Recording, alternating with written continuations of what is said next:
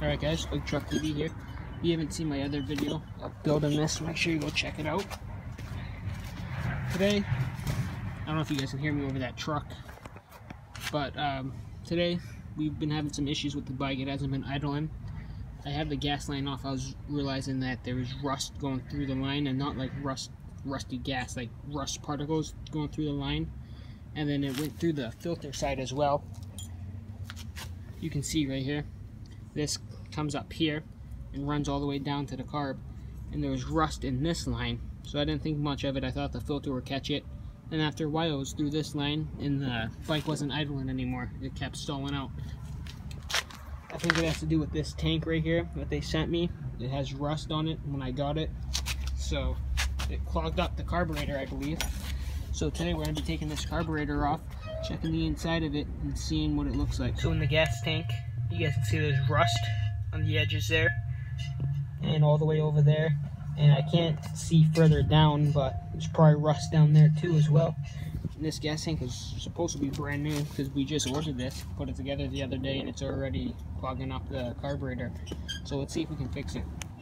Alright, so I checked the bike to see if it has spark. I just pulled out the spark plug, laid it on the head, and walked with the bike, and it had compression and it had spark. So I'm assuming it's a carburetor. So I'm going to get this tank off, check out the filter inside the tank, and see if we can clean it. So I have the fuel bowl off. I don't know if you guys can see it on the camera, but there's stuff floating in there. If I shake it around a little, I don't know if you guys can pick that up on the camera, but there's stuff in the bowl, so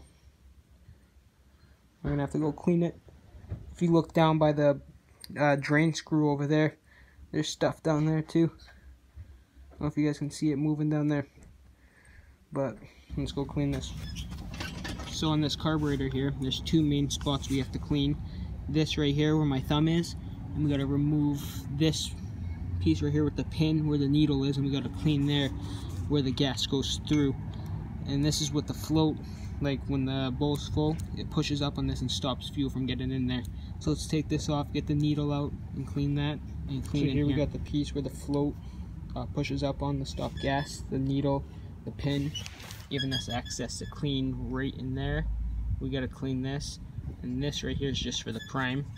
So if I push it, you can see it pushes up, and that will move the float to allow more gas to get in when you first prime it.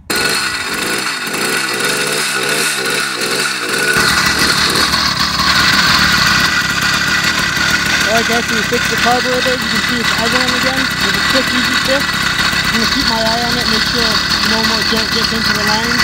So yeah, if you guys like this, please like and subscribe.